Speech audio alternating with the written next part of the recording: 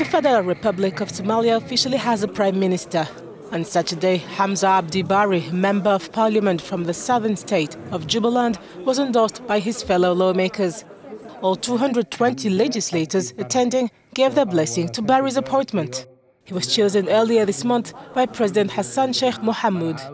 He is the official Prime Minister of Somalia from today onwards. I feel the burden of the responsibility on my back because of your full confidence in me. I feel fear that the expectations of the MPs, the people they represent, and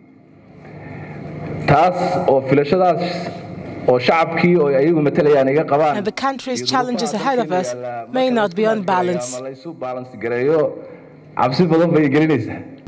Barre, who's 48, told Parliament he would form a quality government that would focus on creating inclusive political stability in the country.